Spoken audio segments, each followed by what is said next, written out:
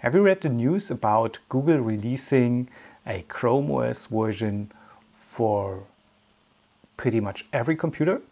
Well, I have, and I feel like we should check it out. In this video, we are going to download the first public iteration of ChromeOS Flex, and we are going to install it on an old machine. Let's get started. Okay, first thing to do is to head over to the Chrome Web Store using your Chrome browser, your Brave browser, or your Microsoft Edge browser. Here you search for Chromebook recovery utility, select the entry and then hit the Add button. Confirm that you want to have that extension being set up for you, and then you can simply start it.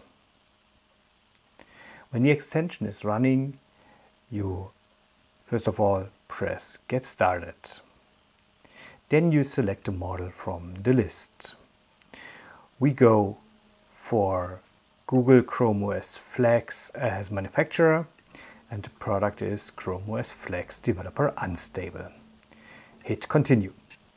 Then, if not already done, insert your USB stick and select it from the drop-down list.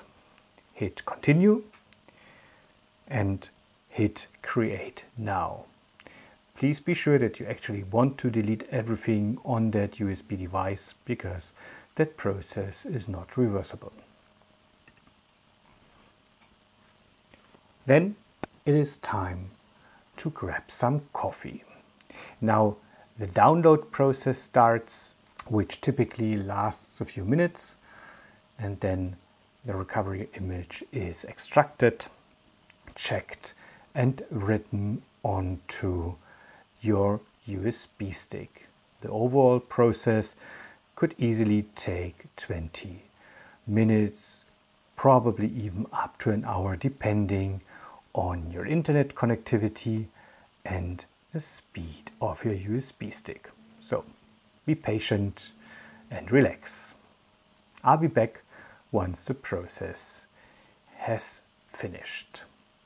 Okay, the installation of the ChromeOS recovery image on the USB stick has successfully been completed, and now we can take that stick and head over to our computer. Let's do that. The machine I have here is a ThinkPad T440p, which is a bit overkill since it rocks 16 GB of RAM and a 512 GB SSD. But, you know, better too many things to carry around than not being able to run it properly. What we need to do now is we need to start the machine and switch into the boot manager. That process is different with every single manufacturer. With Lenovo, I have to press the F12 key. So I do that now, and then we execute the installation process.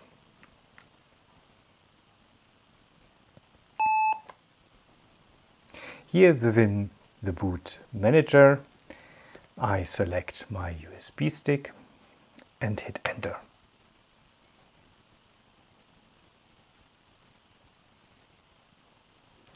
Okay, here we are in the start screen.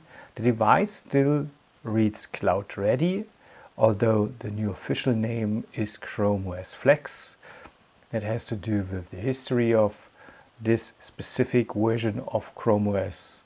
The maker of Cloud Ready was acquired by Google end of 2020, and now they are working under the Google umbrella.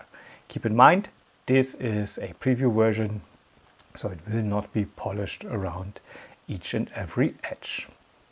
We hit Get Started and we want to install Cloud Ready 2.0. So we now hit Install Cloud Ready 2.0, and yes, we agree to cloud ready, being able and being allowed to erase the whole hard drive. So last point in time where we could back out, but we won't do it. The actual installation process takes a few minutes, can last up to 20 minutes. In my experience, it is more like 5 to 10 minutes, depending on your devices and your USB sticks speed. Good time to have a tea.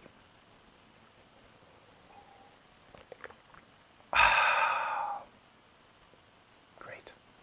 Okay, the installation has already completed, so I remove the USB stick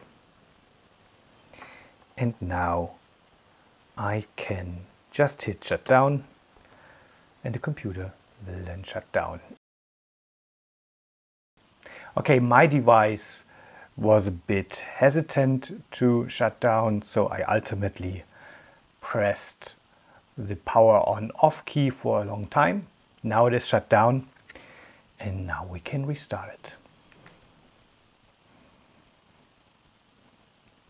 This time I won't press any key to enter the boot manager, since I just want to boot into Chrome OS.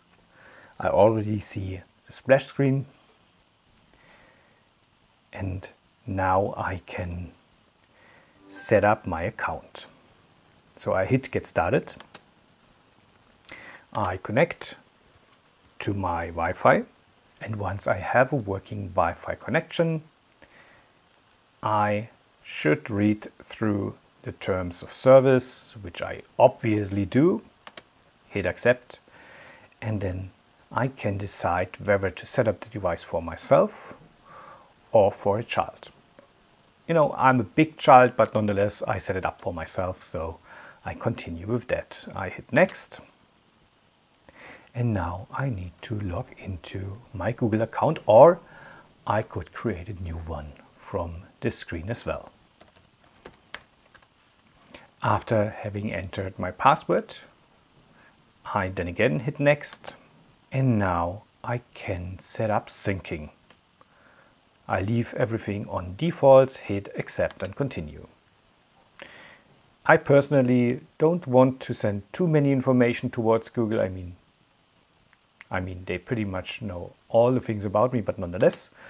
So I uncheck the hardware collection checkbox and hit accept and continue. Now I can set up Google Assistant. So I agree to Google Assistant being able to work on this machine, and I agree to access Google Assistant with the magic word. Since I already set up Google Assistant and voice match earlier on, I'm not forced to do the repetition of the magic word.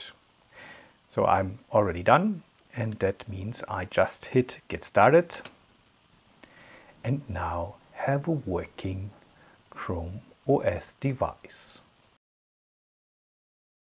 Okay, first thing to do here is to change the keyboard layout. That is necessary since I have a German keyboard. If you have an English keyboard, you don't need to do that, obviously. So I enter the settings and search for keyboard, and then I switch to change input settings and add an input method, and here I search for German and hit add, and now I can remove the English keyboard setting here as well. Perfect. I can then leave everything else on defaults here, so I'm fine. Good. Once we are in the settings app, let's look a bit around. Network is quite obvious. We can configure our network settings here. Bluetooth, again, quite obvious. We can do our Bluetooth settings here. Connected devices is interesting. If you have an Android device, you can then connect it directly to this Chrome OS device. In accounts, you can see the information about your currently Setup account. Device allows you to configure mouse, a touchpad, and so on and so forth. Keyboard, which we just have seen. If you have multiple displays, you can change the settings here as well. So I can, for example, increase the display size to be native, which means in my case it is full HD. Nonetheless, could be that it is a bit hard to read, so I probably want to go down to a smaller setting here. So you can change that accordingly. Within personalization, you can then change your login image, and you can change the wallpaper. You have a multitude of wallpapers available here. So if you are like me and love cities, you can go into the cityscape section and search for a nice one. I loved this one with the rainy street already on Android, so I go with that one, and as you have seen, it's already set. We can then close the wallpaper up. In Search and Assistant, you can enable or disable Google Assistant then again, and within Search you can even define an alternate search engine. Currently you have the choice between Google, Bing and Yahoo. So I leave it with Google because from a search engine's perspective it is the best of those three. Security and privacy allows you to obviously set security and privacy settings, and within the apps section you can then change the app's information.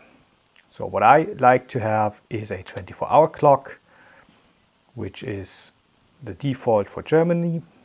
My time zone looks like being perfectly set already, and then you can just scroll through things here as well. If you are one of those guys that actually want to have Linux on a Chromebook, you can do that.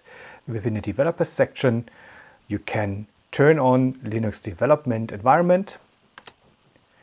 So if you do that, you then can go and first of all create a user and then use that development environment to, for example, install OBS Studio, say Firefox browser, those things that are not native to Chrome OS. And one of the most beloved features of Chromebooks is the power wash feature. And that power wash feature basically completely resets the device and you then can start all over.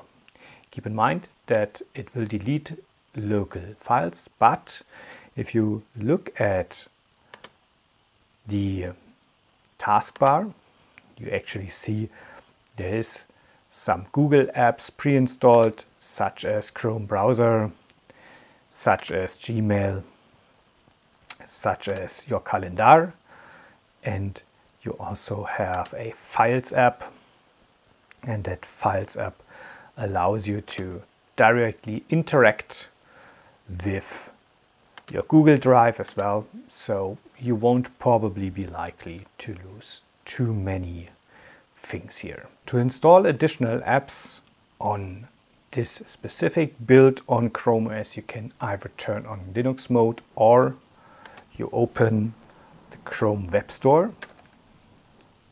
So you just enter Web Store into the search, and there you can then search for apps and install them. You can then search for Chrome extensions and install them.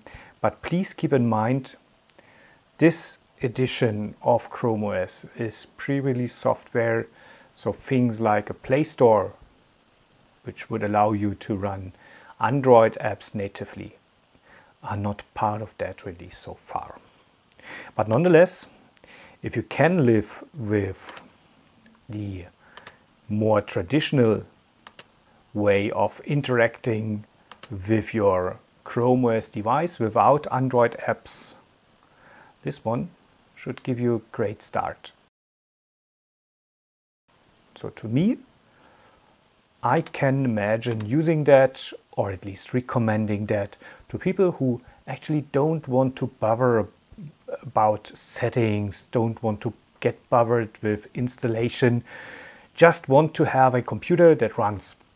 The nice thing with ChromeOS Flex is that it even runs with old Chromebooks which are end of life cycle. So you can breathe fresh air into those old devices. So would I recommend ChromeOS Flex to everyone? From a technical perspective, yes.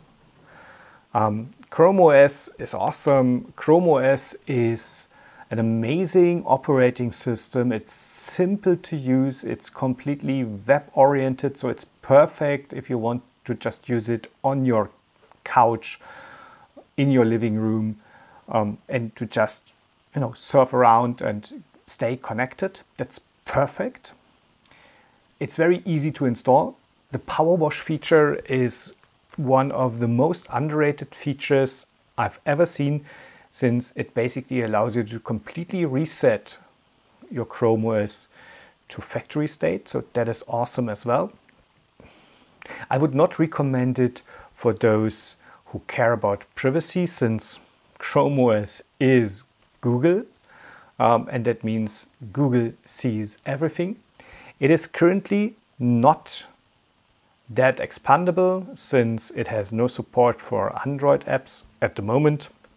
But for an old computer, which you just want to use to do light work with, which you just want to use for surfing the web, checking your emails, working with your Google apps, or probably your Microsoft Office apps. You can even do things like Teams calls from within Google Chrome using the Teams web app, so even that would be fine. It could be a good choice. And in the end, it's rock solid, it is secure, and it runs on machines that would probably not even be able to properly run a modern day Linux. So it is a great operating system if you are not concerned about privacy, and if you can live with being tied to web apps at the moment. And since it is early release, well, let me put it that way, I'm not too sure about the update situation going forward. But then again, it's a Chrome OS device. You anyhow store everything in the cloud, so just download a new version, enter the USB stick, run the installation, and off you go. So, what do you make out of that? Is ChromeOS Flex the solution for your old laptop? I personally think could be, but what is your opinion?